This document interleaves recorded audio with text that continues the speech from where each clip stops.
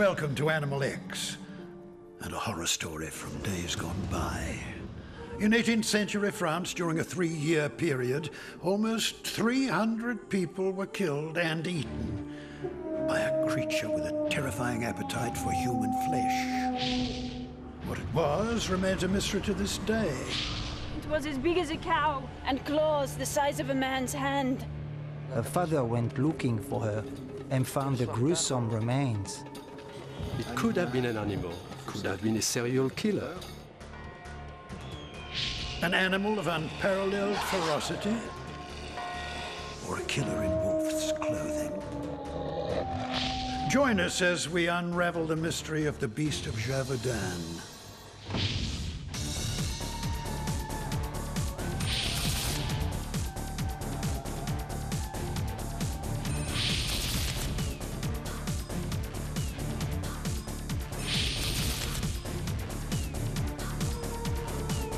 There are stranger things in heaven and earth, and you're about to see one of them. Just be careful.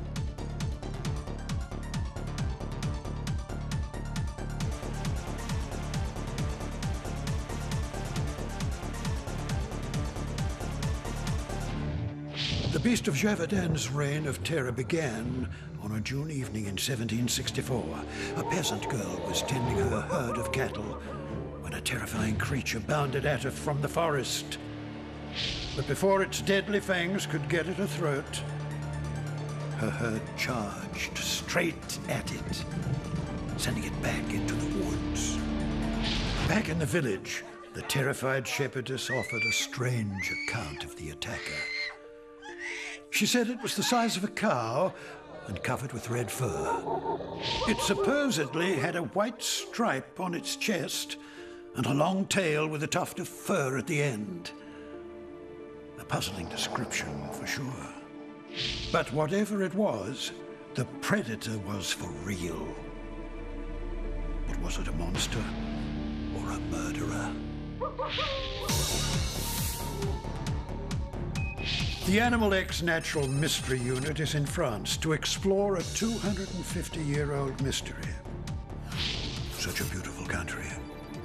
Such a dark past. Dan and Natalie are on their way to the southern part of the country, the Gevaudan region, beast territory.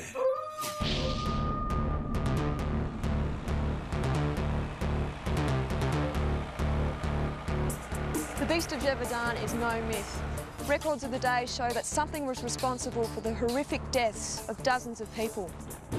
Not long after that first attack, dead bodies started showing up in the hills of Gevaudan.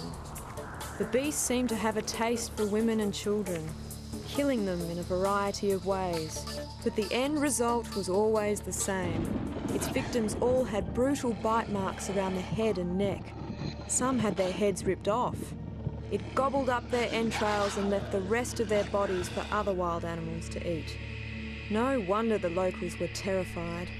This is the area where the beast actually killed some of its victims. And some of the beast victims were shepherds and shepherdesses. You can imagine if they knew the beast was in the area, they would have hidden away in little places like this, trying to escape the beast. The story of Marie Jean Vallet is one of the most famous regarding the beast.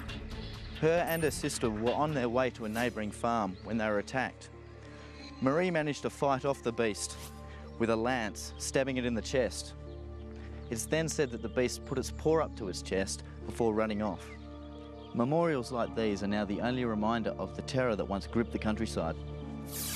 Keep in mind, my darlings, this was all happening at a tumultuous time in French history. Much of the country was starving. The peasants loathed King Louis XV and were leaving the church in droves. Whispers of revolution were in the air. As the killings increased, the church called the carnage the work of God, with the hope of bringing people back to the fold. Oh, it worked. Soon the pews were packed with villagers pleading for deliverance from the beast. Unfortunately, their prayers went unanswered. The beast continued its rampage, And still, no one knew exactly what kind of creature was hunting them. We've got witness descriptions. But what kind of animal fits the bill? Based on the beast's MO, let's take a look at the suspects. First, the lion, or at least a big cat.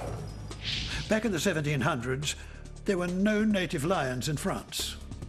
King Louis XV kept a zoo. And it was fashionable for him and aristocrats to import exotic animals from Africa or Asia.